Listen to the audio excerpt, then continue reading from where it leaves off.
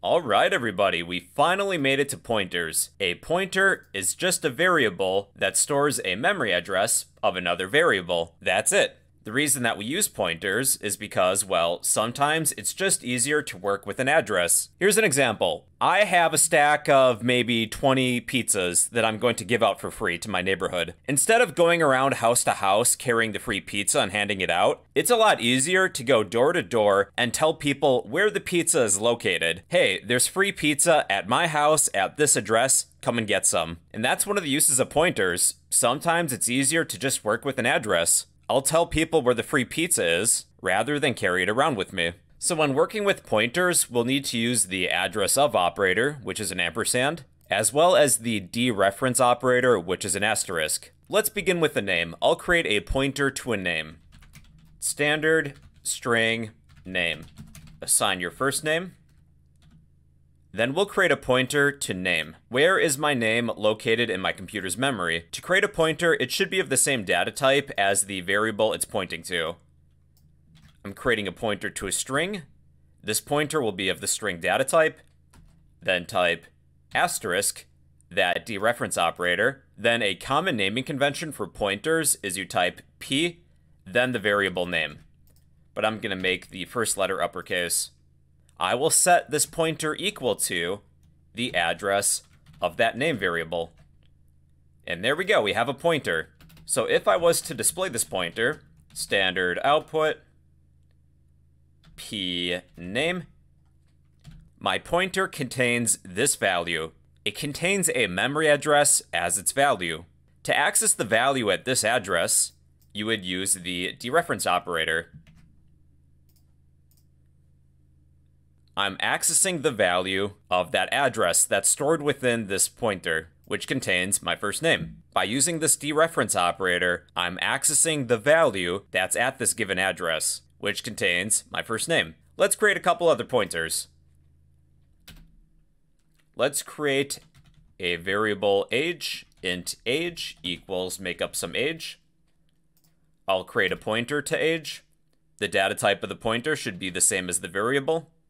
Int dereference operator p age equals the address of age. Then let's display whatever value is located at the address that's stored within my pointer of p age. So we have my first name and then an age. I think I'm just going to add a new line real quick. Going back to that analogy with the free pizzas, I'll create an array of strings. I'll name this array free pizzas. I'll give this a size of 5. We have pizza 1, pizza 2, pizza 3, pizza 4, then pizza 5. Like I said in my example, it's a lot easier instead of carrying around 5 free pizzas house to house, giving away pizza. I can just tell people where the pizza is located. I'll give them an address. I'll create a pointer to this array. We'll use the same data type. We're storing strings. Dereference operator, p, free pizzas. Now I'm going to attempt to set this to the address of free pizzas. Now we're going to run into a problem. My array is already an address, so I don't need to use the address of operator. Let me demonstrate. I will display cout free pizzas.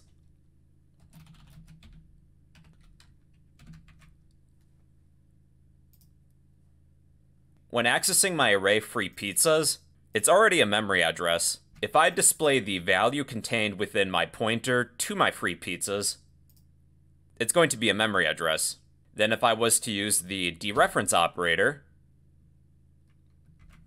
that would give me the first element within that array, pizza 1.